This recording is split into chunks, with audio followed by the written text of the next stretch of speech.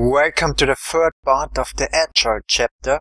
In the previous part, we had a look at how to output the data to MonetDB using the standard table output step. We verified that everything was working, that there was no mismatch between the data types in Pentaho, Cattle, and MonetDB.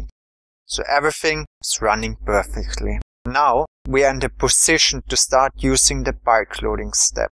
On the left-hand side, in the bulk loading folder, you find the MonetDB bulk loader step. Just drag and drop it onto the canvas. Disable the old tab and create the new one, and then double-click on the MonetDB bulk loader step. You can see that the configuration settings are fairly similar to the table output step. We can choose a connection here as well, in our case SLS_DMA.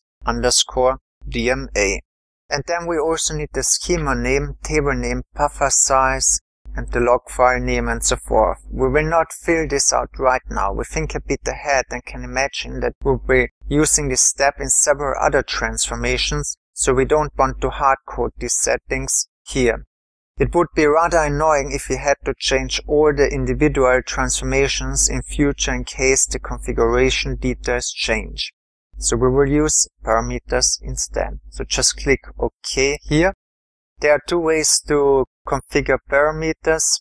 One is by clicking on edit the cattle properties file, and then just add your new parameters at the very end. You can see that I already defined here var MonetDB bulk loader buffer size, log file, the M client location, the schema, and the table name. So here, you see here on the right hand side, I already specified the values.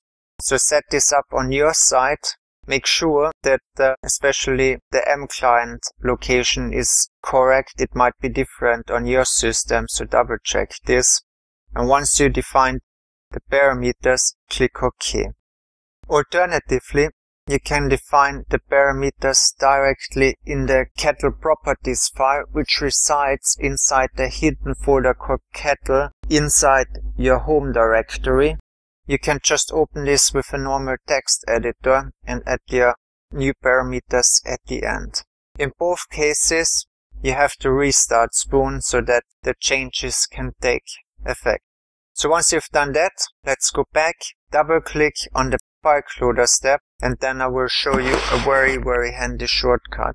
So put your mouse cursor into the input field for target schema and then press Ctrl space. I repeat again, Ctrl space. You will see a list of all available parameters.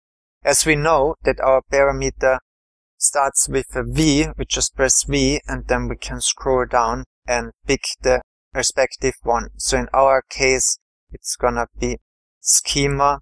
Then you repeat the same process for all the other ones.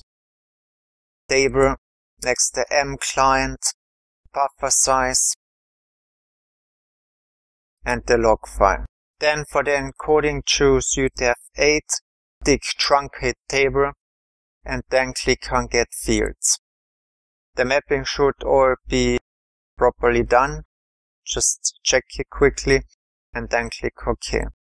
Next up, let's run this transformation and make sure that everything is working as expected.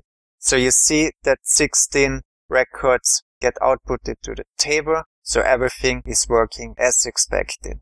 So let's sum up what we did in these sections. We were importing the raw data by joining all the input tables together. Then we were outputting the data first using the standard table output step. Once this was working successfully, we replaced it by the bulk loading step, which, please remember, is the way more efficient method of loading the data into a columnar database. Just remember this and you will be fine. So here we go. Stay tuned and I'll see you in the next section.